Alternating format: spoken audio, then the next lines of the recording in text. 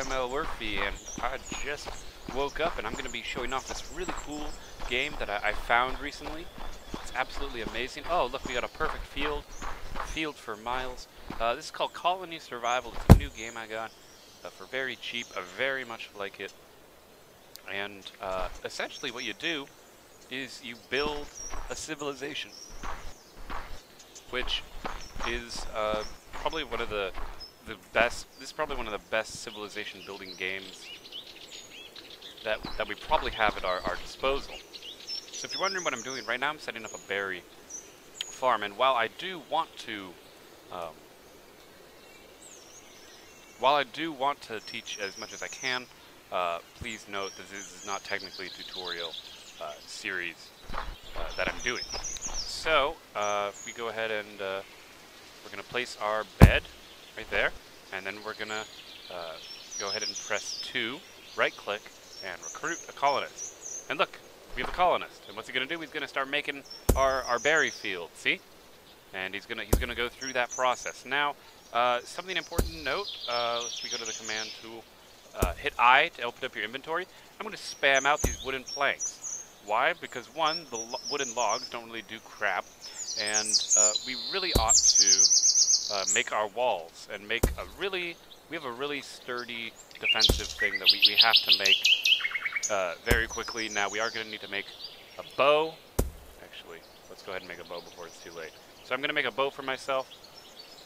And there's a very good strategy that is absolutely genius, actually. I'm surprised people aren't talking about it more. But you can kind of just, so there's monsters in this game, right? I'm going to go ahead and collect resources while he's making food for us. Now, I hope the screen isn't completely cut off, but just know that, actually, let me see if I can go into settings, video.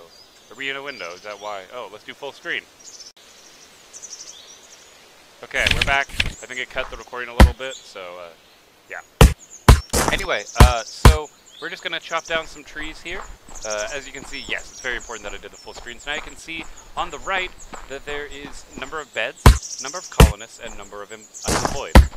What we want is to have our beds and colonists equal each other, and we want unemployed to be 0 at all times, if possible. Because it means that we're being the most efficient we can physically be with what we've built. Now, right now, on the first day, it's not going to be that bad. It's not going to be too difficult or scary or anything like that. So I'm just going around outside of my, you can see my civilization over there. He's working hard, getting some berries, making some food. And it's very important that we get good production going quite smoothly. Because if you look in our top right, we have 246 food right now. This is mainly because... when you make a worker, right, as you probably saw when we started up, that we had more food. We had, what was it, like probably 300 food, I'm guessing, or something like that. Because it costs 50 food every time you want to make a worker. And once you make a worker, you then have to spend 50 food immediately, and then it costs 5 food per turn to make. Now, some people recommend going ahead and collecting resources before you even plop down your city, but I want my guys to, there's only so much time, and I want to be able to start making food right away. So I figure, why not just go ahead and do that right now? Now, if you're wondering about the art style, yeah, it's a bit like Minecraft. Minecraft can do that, if you're wondering. So, don't worry about it, though. It's not a rip-off. There's very different elements. And the fact that I can play Minecraft and not be alone, technically, even though this is definitely not Minecraft, and should no way be sued by Minecraft because it's a completely different game with floating blocks and grass and crafting. It's a completely different game, completely different. It's not, I would never say that Minecraft is superior to this game, but this game, it does do things better than Minecraft for certain elements. Now, you'll notice that we collected a whole bunch of trees, and it's getting late. There are going to be monsters that are going to come after us, and it's going to be very scary and sad. Now, for the first night, we don't really need to panic too much. I'm just going to turn all my items into wood, or all my logs into the wooden planks, and then we're going to go ahead and make base. I like to make wooden bases because, safe. So one thing I like to do is I like to keep everything enclosed safely. Now, if you're wondering, the monsters they can get in via uh, anything. They can climb over 1 block high things, but not 2 block high. So it's important to kind of make a base where you have that, that sort of defense. So I'm just going to start off by making a wall, like a safety wall, all around us. We will probably do some reorganization later. And as you can see, we're making that, and I alone can defend the base. I do not need any soldiers, and I probably won't have any soldiers for most of the game. I might make some to show you when we get to the point where we can afford to make extra dudes, but yeah. Okay, so it's getting dark. We're going to see some monsters coming out here in a second. Once again, the most important thing is building this wall.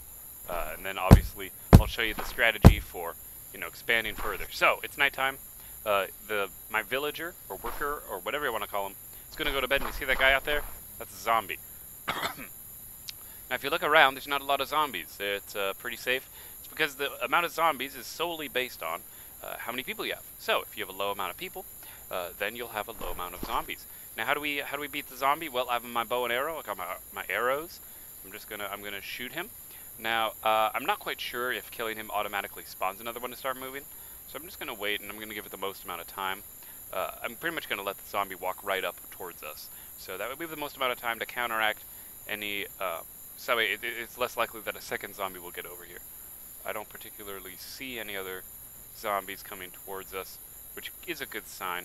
I'm thinking everything will be good. Now, why am I leaving a hole in the wall? You're thinking, well, what the heck would that be? That'd be stupid. Well, here's the thing. Zombies in this game have this thing called siege mode. I just killed him. I shot him with my arrow. They have this thing called siege mode, right? And with siege mode, if your area is completely, blocked off, so there's no way, then the zombies will start breaking blocks until they find a way inside. And I'm not quite sure if the moment there's a hole, siege mode stops, or if they're allowed to just keep breaking blocks until the next day. That I'm not sure of, and I don't want to find out. So we're actually going to go ahead and do the safe way. And so as you can see, I'm like swiveling. I'm like a turret, just swiveling around. First night's super easy, as long as you remember to grab that bow and arrow. If you don't have the bow and arrow for some reason, see, there's the zombie coming out from that way. Again, looking around, making sure there's no other zombies in the area. Yeah, he's just coming from that one direction, even though while I'm moving, it'll be hard to spot him. Once again, you want to walk over here. I can see the zombie. I hope you can see him. He's right over there. Don't fall off the wall, though. That's while they can't reach you, they can't like grab you and like pull you off the wall or anything. But it is still important you just be a little careful. So I'm gonna dispatch that zombie. We use 2 arrows out of our supply. Don't worry, soon we'll get a mine going, and eventually we'll be able to pick as many arrows as we want. And it gets pretty ridiculous if you can survive long enough. And that's what I want to show off here today, and also just kind of playing the game. And also a little bit of upkeep, just so you know. Each episode I'm going to be a full day and a full night of in-game time, because 1, I don't have an actual timer with me. 2, because there's like the day defense and night defense. But if you want to, I'm happy to cut out nights until we're doing things at night if you want to. I didn't want to try and hide or take away, because this is half the game, right? The sitting in the waiting for the zombies to come and try and break down your fortress, which is is fun. I like it. I like this part of the game. I really enjoy playing it, to be honest. But if you guys find it boring, because I'm just standing here swiveling, I'm not doing anything. There's not much work to get done on the first night. You kind of have to be the swivel turret as you swivel around, looking around for stuff. But as you can see, daytime is coming up, so that will in fact be the end of the first episode. I hope you all enjoyed, and I'm very serious about this. If you don't want me to show you the night stuff until we can do building at night, let me know, because that means we'll do 2-day cycles for each episode instead, until nighttime becomes a factor of building and such. So anyway, I'm Elwirfy. Thank you guys so much for watching this first episode. It feels a little short. Maybe I'll even extend them to be longer. Anyway, as always, thank you for watching. I'll see you guys next time.